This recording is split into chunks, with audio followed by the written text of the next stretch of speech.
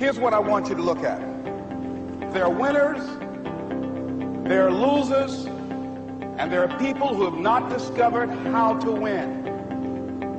And all they need is some coaching. All they need is some help and assistance, just a little support.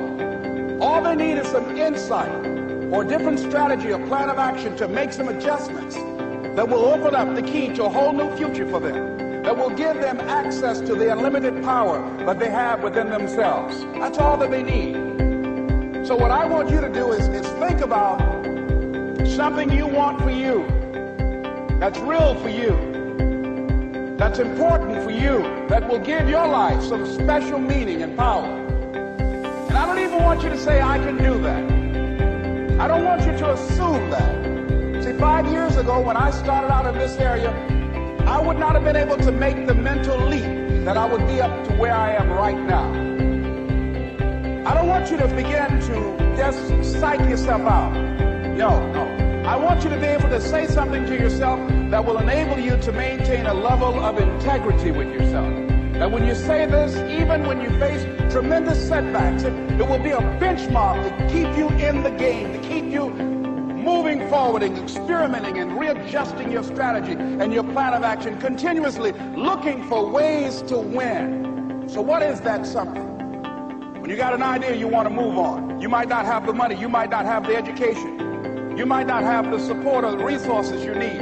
What is that something that can keep us going, that will enable us to act on our dream? What's one of those keys that will begin to help us to discover the secrets to our dream? Here's what I want you to repeat after me, please, with power and conviction. Say, it's possible.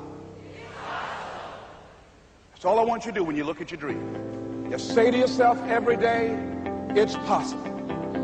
Just say that every day to yourself, it's possible. Because what does that do? See, it begins to change your belief system. See, the way in which we operate, ladies and gentlemen, it's a manifestation of what we believe, what's possible for us. Whatever you've done up to this point, all that it really is a duplication, it's a reproduction of what you believe subconsciously that you deserve and what's possible for your life. Most people operate out of their personal history, out of their memory, things they've done, things they've experienced, things they've seen, things that they have observed. What I'm suggesting that you operate out of a larger vision of yourself. I want you to see yourself doing what you want to do, experiencing what you want to experience, having what you want to have, doing what it is that gives your life some meaning and value. Operate out of your imagination, not your memory. Because whenever you look at where you want to go, I'm wanting to warn you, you will have some conversation back here after you go through the data that you've experienced in life saying you can't do it. And so what you want to begin to do is ignore that inner conversation. Well, most people, ladies and gentlemen, when something happens to them, what they do is they begin to believe that that's the way it is. That's the way it's always been. And they can't see the possibility of it being any different.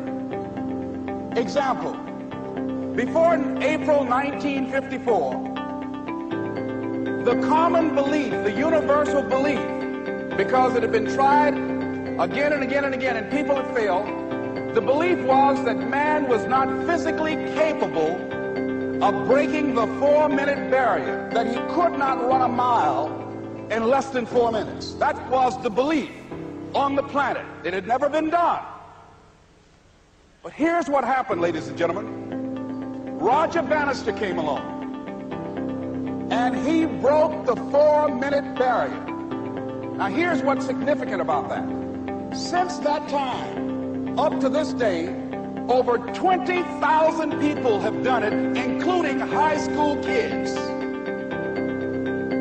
What changed? 20,000 people, what changed? Here's what happened when they got on the track. They knew it had been done. And because they knew it had been done, there was a new belief about this barrier, about this goal that was unreachable. And those 20,000 people got in a race believing, knowing in their heart that someone had done it, that it's possible, that they could do it. And I'm saying that if you know anybody that had some goal, some dream, something they wanted to do, and they did it, deny saying that you know in your heart that if someone has done it, then you can do it. It's possible. And that if someone can make their dream become a reality, that it's possible that you can make your dream become reality. And so as you begin to look at where you want to go, beginning to embrace that, it's possible. I'm blessed and highly favored. I've got a lot going for me. I got some good stuff in me. And it's possible that I can bring my greatness out here in the universe. That I can do what I want to do. It's possible I can write my own book. I can have my own business. I can take the trip and travel around the world. It's possible. I can bounce back from adversity and reinvent my life. It's possible. Regardless of where I am, but things can get better for me. It's possible.